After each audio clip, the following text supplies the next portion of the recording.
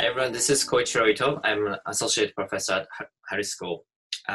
So today I'm going to talk about a little bit about my research and also energy and environmental economics track for our PhD program. I'm an economist working on a variety of issues in environmental and energy economics. And I'm not the only one at Harris School working on this area. So we have actually a bunch of great faculty members, including Michael Greenstone, Ryan Kellogg, Fiona Barlig, A.R. Frank, and Amir Gina, and Xiaoda Wang. So I'm going to talk about each person's kind of expertise, but let me start with mine first. I am broadly interested in many issues, but recently I had a project in China looking at how much people are willing to pay for clean air. And this is probably a good example for my work, about how I proceed my research project. So let me briefly talk about this project. So several years ago, my co-author, Xuan Zhang, at University of Colorado Boulder right now, she and I were doing a postdoc at Stanford. And back in 2012, we thought about air pollution in China was getting really serious. And we wanted to understand what is the willingness to pay among the usual Chinese people about mitigating this air pollution. Because in environmental economics, we think about there's a cost of regulating air pollution. So we always want to think about the benefit of regulating air pollution or other pollution. And one of the measurements we can think about is the willingness to pay. But the difficulty here is we don't have any market for clean air. So one traditional approach is based on stated preference. So you can actually go to China and ask households to ask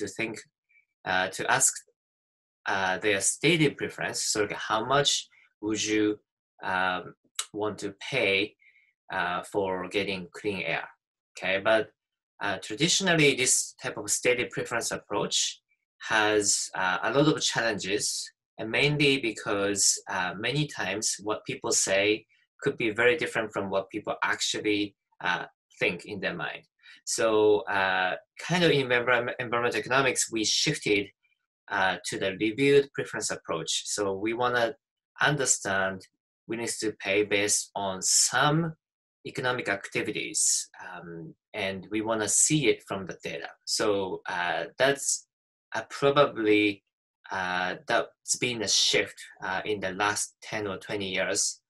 Of course, there is still a research question that can be answered only by stated preference approach. So we still do surveys and other things. So that's very important. My approach usually tries to think about reviewed preference. So in this case, my co-author and I we thought about housing market. So if we look at the housing prices in China and correlated with air pollution, maybe we can learn something about willingness to pay, because usually in the US, for example, Michael Greenstone has been working on this kind of project a lot. We can look at housing prices in the US, thinking about some exogenous variation in air pollution or other type of pollution. And if people care about pollution, then we would think housing price for that region could be lower than other region, almost equivalent, but air pollution is much better. Okay, so that's the usual approach from what we call a hedonic approach. However, the problem we noticed back in 2012 was in China, migration is really restricted. So housing market, in a sense, is not completely kind of free market. Everyone can purchase anywhere. That's not true in China. So usual hedonic approach might be very challenging to apply in the Chinese situation. So I thought about alternatives, and we heard that many Chinese households started to use air purifier machines at home. So in the US, you can actually also purchase air purifier machines. If you go to Best Buy and somewhere else, you can actually see it. So it's a kind of device you can buy, and then you put at home to clean your air. And what we found was there's a special function called HEPA, so HEPA filter, that's going to actually kill 99% of tiny particles. So we usually care about PM10 or PM2.5. So those particles are almost completely killed if you have air purifier machines at home. And has been getting pretty popular in China. So I thought about probably air purifier markets can be useful to learn about willingness to pay for clean air. And my co-author and I tried to get data. It took probably 2 years or 3 years to actually get data, so long time process. But what we got was pretty good data in kind of for China. So we obtained scanner data. So like if you go to store and purchase something, you use the barcode, and that data goes to some database. So in China, we have the scanner data about air purifier purchases and prices, and also product attributes. And we see it monthly and also monthly by store. So think about, Chicago Best Buy, Lincoln Park branch this month, particular products, quantity and price, and also attributes. So that's what we have in the data for China, covering most of the major cities nationally, about 10 years, a little bit fewer than 10 years of the data we got. So we have this data for each air purifier's quantity and price, and then we try to look for exogenous variation in air pollution. And we use some kind of natural experiment caused by Chinese policy. So we use that variation to implement our estimation. So whenever I kind of try to do my project, I usually start with question and economic theory to understand or answer the question, and then think about empirical estimation approach to test the theory. In this case, we think about typical IO approach, industrial organization approach, using random utility model for consumers' purchase of air purifiers. We write down the model and then connect random utility function to market level demand for air purifier machines. And then we connect this model to the data to estimate estimate the demand. So this is very classic traditional IO approach, what we call demand estimation for differentiated products. And then, but our innovation is we connect this typical model to the environmental preferences. So we think about if people have certain preferences for air pollution or cleaning up the air pollution, and then we also can see the price they pay for their purifier machine, right? So we can see their action for the environmental preference and also preference for paying less price. So those two parameters in the estimation are going to be key to define marginal willingness to pay for clean air. So we use this approach based on the data we collected, and then estimated and found Chinese households on average are willing to pay $1.34 per PM10 unit per year. Okay, so if it's like 20 units, then that's going to be 20 times $1.34 per household per year. So that's how we estimated willingness to pay. So why is this important? So again, coming back to my first point, whenever we think about environmental policy, we think about regulating, for example, power plants or transportation, and then that creates cost. However, that's also going to create benefit, and our willingness to pay measure is going to be helpful to think about the benefit, so we can use the benefit measure to evaluate environmental policies. Okay, so we do it in the paper, and also we suggested other people who want to evaluate any environmental policies in China, they can use our number. Okay, so this paper is going to be published soon at JPE, and a very good kind of example of my work. I usually start with question I want to answer, and then think about the data that can be helpful to answer the question, and also theory behind that could be also helpful to answer a question. So kind of connect economic theory to data, estimate it, and make some policy relevant implications. I work on air pollution in China, and then a lot of work in electricity sector, consumers, producers, and recently I work some questions in India, Chile, so many places. Okay, so that's how I would describe my research. I want to talk about what is our new energy and environmental economics track in our PhD program, and I want to emphasize why it's actually awesome, and you should come if you really want to do energy and environmental economics research. Okay, so first of all, we have a great line of faculty members who committed to the PhD program education to educate and also place to the market our PhD students.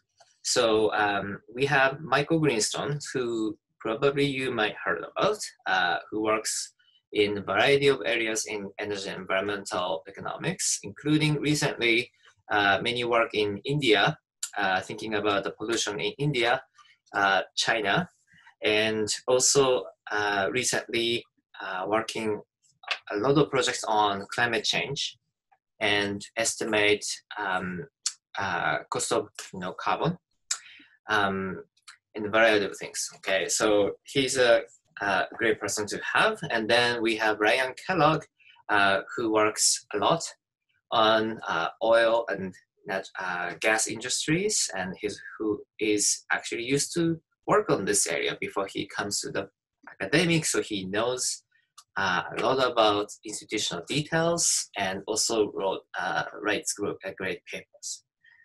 So Ryan is a great person to have. And then we have 4 junior faculty members as well.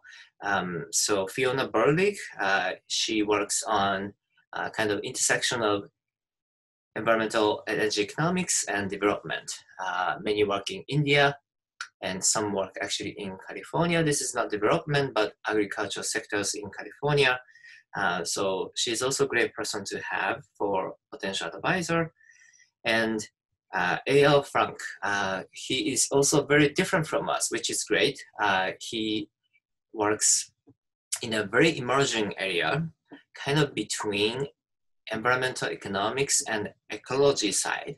So he knows a lot about ecology and other fields, kind of to integrate it to with economics to make very interesting and unique research projects that have not been answered before. We have Amir Jinar, who also is an expert in climate change and also kind of economics of disasters. He has papers on hurricanes in Asia, very interesting paper, and also recent papers looking at climate change, especially focusing on potential potential mitigation effects. So very, very good person to have. And then finally, we're gonna have Xiaodo Wang, who is an expert in Chinese economy, political economy, and environmental economics. And he kind of tackles questions in the intersection of political economy and environmental economics. So I think I wanna emphasize first point, this is a great set of faculty members you can have, and we committed to educate and advise our students from the beginning to the end. The end is a job market and beginning is a first year. So even in the first year, in the environmental energy economics track, students are gonna have research opportunities to work with one of us. So kind of research assistant opportunities in the first year. So we emphasize, studying to think about research is important for PhD programs. And in the first year, also our students take coursework from Harris, but also from econ. So mainly microeconomics and econometrics, both from econ and Harris. So essentially, in terms of coursework, very much our students are gonna be similar to economics PhD students, thinking about microeconomics and econometrics kind of training in the first year. And second year, this is also another maybe second unique point I want to emphasize for our track. We have 3-quarter coursework in environmental and energy economics. So Michael Greenstone teaches the first, Ryan Kellogg teaches the second, and I teach the third. So each of us teach a variety of topics in energy and environmental economics to try to push our students to the frontier of the current research. So this is important for PhD students in the second year. Kind of first year is just the coursework, micro, econometrics, and macro maybe. That's like a very basic, but that is very similar across universities whenever you go. However, the second year coursework is very different to my opinion, to my knowledge. Some places actually don't have field course in certain field. And environmental and energy is also kind of emerging new field. So some schools have it, but some schools don't. We do have 3-quarter sequence that covers a lot of topics. And each of us is an expert in those topics. So we are confident that we can push our students to the frontier in the second year so that students can write a paper right after or in the second year, thinking about what will be the new novel kind of research question in this area, okay? Finally, as I said, we also think about advising very seriously. So from first year, we continuously advise our students, but also especially, after the second year coursework, we try to advise, we're gonna try to advise our students very frequently and also as a team. So our hope is we can advise our students to write top rated papers and then great job market paper in the end. And we're gonna try our best to push our students to the job market to obtain exciting jobs in the end, okay?